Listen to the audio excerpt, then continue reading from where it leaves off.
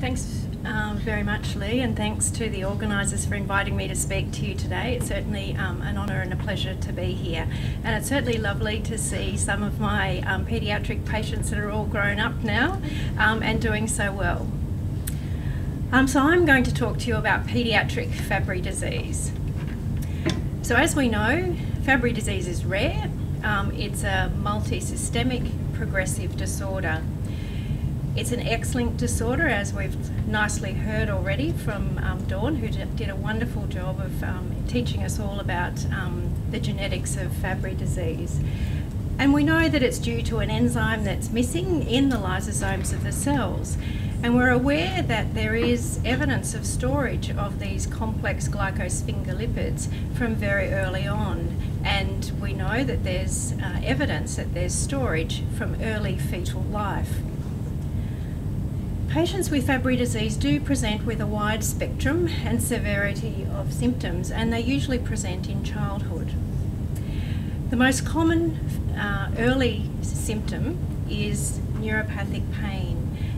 This is described by children as being a burning, tingling, prickly sensation in the hands and the feet. It may be there chronically, so some children do have pain at some level every day.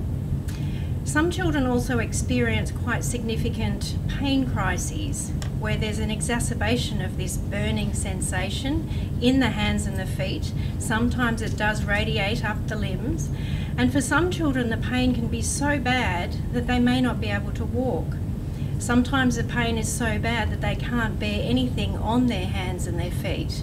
This pain may last a few hours, it may even last a few days. And so it does impact on their well-being and their quality of life. Gastrointestinal symptoms are also very common in children with Fabry disease. Now we know that children in general have a lot of gastrointestinal problems. You know, children are often complaining of sore tummies, but in children with Fabry disease, these are recurrent episodes of either pain, nausea, abdominal bloating. Sometimes there can be an alteration in their bowel action. Some children suffer with constipation. Some children suffer with intermittent episodes of diarrhea or alternating constipation and diarrhea. Some children learn that by eating certain foods this can exacerbate the diarrhea, and so self-select their diet and learn about the foods that they can't eat. Often people will say that certain fatty foods, deep fried foods, can exacerbate the pain. There's some other signs and symptoms that may or may not be present early on in children. The characteristic corneal opacification, called cornea verticillata, is present in most people with Fabry disease, but it's not easy to see. It requires an optometrist or an eye specialist to look at the eye with a special machine called a slit lamp. Angiokeratoma are common in Fabry disease, but not so common in paediatric population. Some children very early on may not even have any angiokeratoma, but they progress as children get older. These are very small red lesions that don't blanch when you press them. They often start around the umbilical region, sometimes around the upper segment of the lower limbs and the truncal area, but also sometimes around and in the mouth. People with Fabry disease either don't sweat or don't sweat very much, but children don't recognise the fact that they're not sweating, so it's not something that they will report. Sometimes parents may notice that their children don't sweat, but it's something that's often not recognised very early on. So as a result, children and adults, adolescents, suffer with heat intolerance. So it's not uncommon for children very early on to enjoy sporting activities, but as they get older and the disease progresses, they can't participate in sport as much as they used to in the past, particularly when the weather is hot, and particularly in Australia in summer. And again, that impacts on their well-being and their quality of life. There may be hearing impairment or recurrent episodes of tinnitus. So in a review of the Fabry outcome survey, the median age of onset of these symptoms in males was 6 years, but slightly later, not significantly later, but slightly later in females.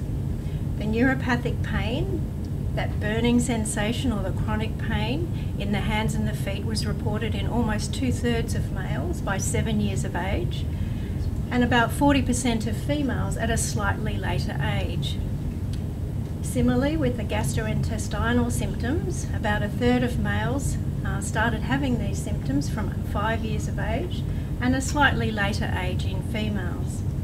Angiokeratoma, again, in a smaller proportion at a later age, and hypohidrosis or reduced sweating is also very common. We've all heard about the later manifestations of Fabry disease with renal involvement, cardiac involvement. Michael's spoken about the central nervous system involvement, but these are actually quite rare in children. It's very unusual to have any significant renal damage in children.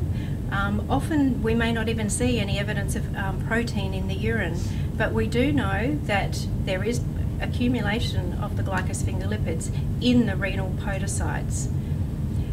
It's also very unusual for children to have any significant cardiac abnormalities. We may see some slight changes on an ECG with variability in their heart rate, but it's unusual to see any significant involvement of the cardiac muscle, and it would be very unusual for a paediatric patient to have a cardiac arrhythmia. However, there is significantly reduced quality of life for children with Fabry disease, and we do know without treatment, eventually there's a reduced life expectancy. I won't do this because Dawn's already told us very nicely about X-linked inheritance. What I'd like to do is just share one story with you. This is a boy who was referred to see me at 10 years of age. He had a 2-year history of severe pain in his feet that was exacerbated by physical exercise, by fever when he became unwell with intercurrent illnesses, but also in cold weather. He was initially diagnosed with lots of different things by various different doctors, including growing pains. It got to a point where he could no longer participate in any sporting activities because this would be enough to exacerbate the pain. It occurred most days, especially after school, and he also had some occasional abdominal pain. As a result, he ended up missing a lot of days from school. When we took a family history, Mum had some protein in her urine, and Grandma was described as having some heart problems. This boy had no detectable alpha-galactosidase A activity and had a mutation found or pathogenic variant in the GLA gene. So he had a biochemical diagnosis of Fabry disease confirmed by genetic testing. So initially in Australia, we don't have easy access to enzyme replacement therapy for our paediatric patients. So we start off with some symptomatic treatment. And of course, not every patient automatically needs to go on to enzyme replacement therapy, but because it is invasive, it does require coming to hospital once every fortnight. It usually takes out the entire day, and so again, that child will be missing a day from school. So we have to balance the risks, the benefits of enzyme replacement therapy, but unfortunately in Australia there are eligibility criteria with the life-saving drugs program, so it's actually quite difficult getting access to treatment for paediatric patients. So we started with a medication called carbamazepine, which is an anticonvulsant medication which is effective in the treatment of neuropathic pain, and that initially led to some improvement. However, he continued to have significant pain. I then referred him to the pain clinic where a trial of an antidepressant medication called amitriptyline was tried, followed by pregabalin. Now again, this may dampen some of the symptoms of Fabry disease, but the underlying disease is still progressing. I was able to prove that this boy had uncontrolled pain despite maximal therapy, and he started enzyme replacement therapy at 11.5 years of age. He's now 14 years of age. There's certainly been a significant improvement in his pain, particularly the severity of the pain crises. He's more active, he's participating in regular exercise, he's quality of life has improved. His cardiac, his heart, his kidneys are all normal. So we've managed to get in with treatment before there's any irreversible damage to those organs. So when it comes to treatment, we do start with we try some simple measures, some symptomatic treatment for the pain. And that may be measures like avoiding anything that may trigger these painful episodes. Simple analgesics, often they're not that effective, but we do try.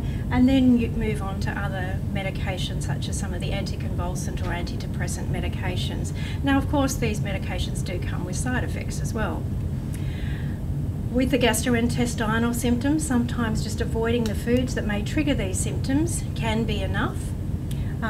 Sometimes people learn to have small, frequent meals, avoiding any fatty foods that may exacerbate the pain. And again, simple analgesics, usually not very effective, and a medication called loperamide can sometimes help significant episodes of diarrhoea. Then we've got disease-specific therapies that are now subsidised by the Australian Government's Life-Saving Drugs program in the form of enzyme replacement therapy and chaperone therapy with migalastat. There's also a number of novel therapies that are becoming increasingly available, and clinical trials. Migalastat at the moment is available for, there's again some rules and regulations about it, but it's currently not approved for paediatric patients under the age of 16 years.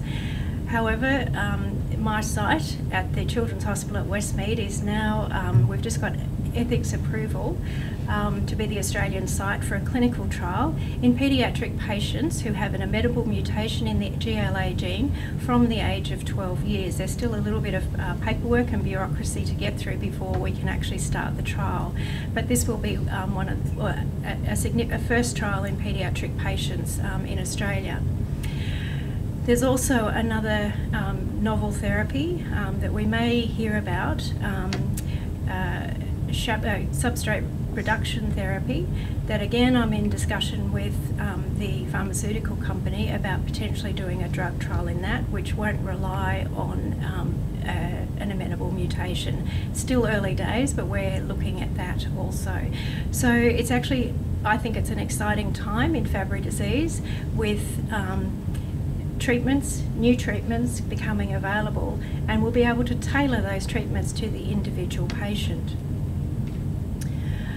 We do know that once children start enzyme replacement therapy, there is a significant reduction in the severity and the frequency of these painful episodes. It may not completely ameliorate the pain, but it certainly does have a significant effect. We do know from studies that there's a reduced accumulation of the globotriacyl ceramide in not only the capillary cells, but also in the renal podocytes. There's also improvement in the gastrointestinal symptoms. There's certainly an improvement in quality of life. And when you say quality of life, you think of children who have gone from not being able to participate in sport, are missing school.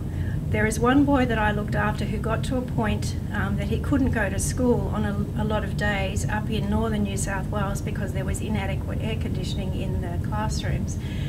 So the family ended up homeschooling him. When he started enzyme replacement therapy, his life turned around. He was able to go back to school, participate in modified sporting activities, particularly water sports, and became more social and more engaged with his community. We know that it's safe and it's well tolerated. So when we start enzyme replacement therapy, we need to make sure that it is safe for that particular patient and that there's no adverse effects.